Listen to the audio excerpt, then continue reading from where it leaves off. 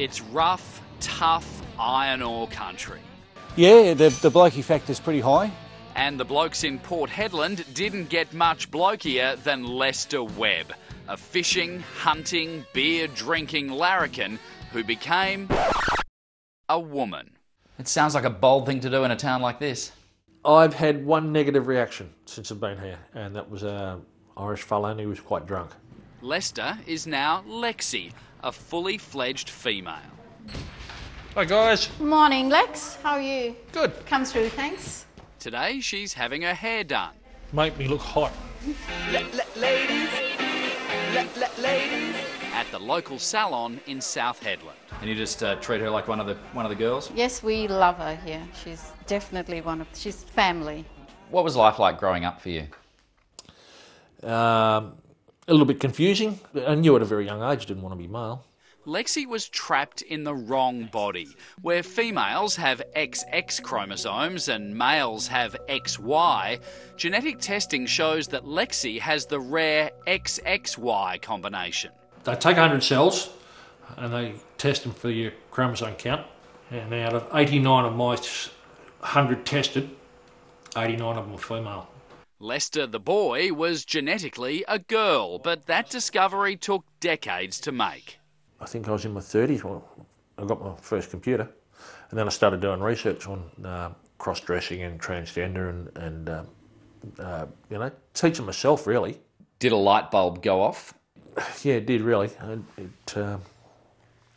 It answered a lot of questions without me having to go to a GP and feel uncomfortable about myself, feel awkward. Family didn't know, friends didn't know, nobody knew the way I was feeling. Finally, at 45, Lester saw a psychologist.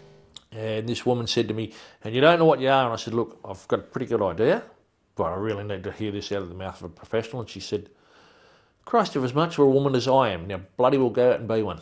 Lexi started the transition, including large doses of the female hormone estrogen. And I came out to everybody. I wasn't secret to family. It was all family, cousins, aunties, uncles, everybody. What was their reaction? I've lost a brother out of it. He's a real man's man and thinks I made a mistake. One day he might realise that it's not about him, it's about me.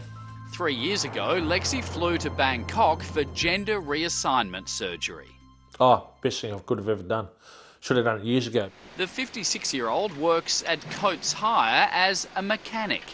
I've always been interested in electricity. I like being a mechanic, so I get to play with things I like. Lester's work shirt still hangs in the staff room. Oh, look, Lexi fits in fantastic around here. Lexi's boss, Don Passmore.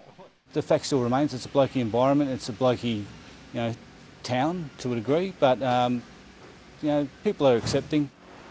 All that makeup I put on this morning, all gone now. Lexi's just at home fixing a generator. I love it. As she is getting made up for a night out. You've got no idea how much that tickles. There you go, Lexi, you look like a new woman. I know. Good on you, darling. At 6'2", she buys her clothes online, and there are other things a girl's got to do. All men should try this at least once. Lexi's finally comfortable in her own skin. I want to do one more trip back to Thailand. I'm going to have facial work done.